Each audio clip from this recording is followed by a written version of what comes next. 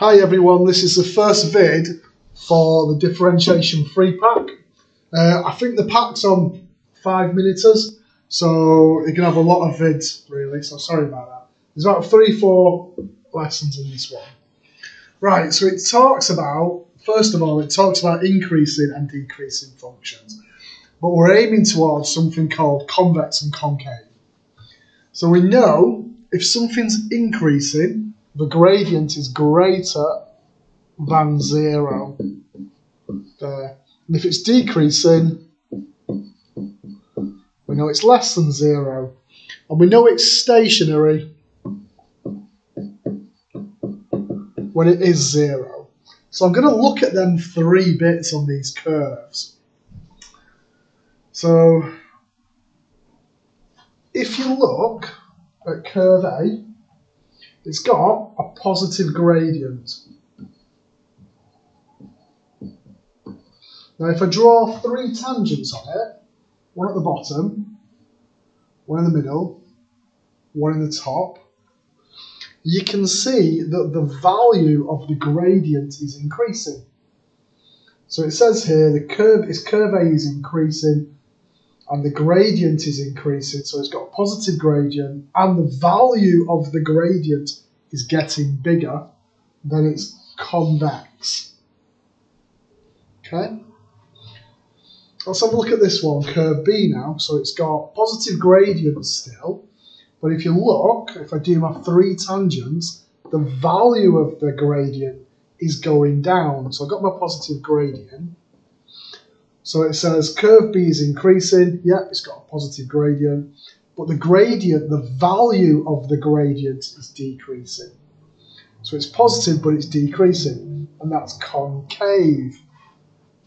So that's called concave. Let's have a look at C. C, if you look,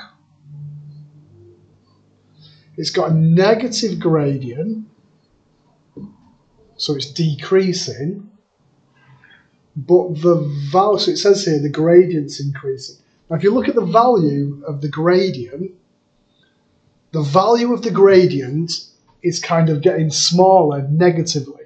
It's moving from left to right along the number scale. So the value of its gradient is increasing. People kind of don't like that idea that, you know, like some people say that minus 10 is bigger than minus 100 is bigger than minus 10. But in this case, what I'm saying is that, say, minus 10 is bigger than minus 100 because it's moving more on the right-hand side of your number line. So that kind of messes with people's heads a little bit. So D is negative, so it's decreasing. It's got a negative gradient. And if you look at the value of the gradient, it's also, the value is decreasing because it's getting bigger negative. So it's kind of like going this way, it's becoming like a smaller negative. So it's moving more to the right on the number scale, whereas here, moving along there, the gradient is getting a bigger negative. So it's going more to the right on the number scale. So that's why it's decreasing.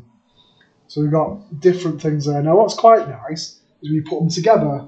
So if I put A and C together, kind of have a curve which looks like that. If I put B and D together, I have a curve that looks like that, which is what you're happy with dealing with in the past. So that's like C, A, B, D. And in the middle, you have like stationary points. So let's have a look down here then. So it says convex curves are U-shaped. So if you look, I did there for convex, C and A were convex, whereas this one is concave. So I say that looks like the entrance to a cave.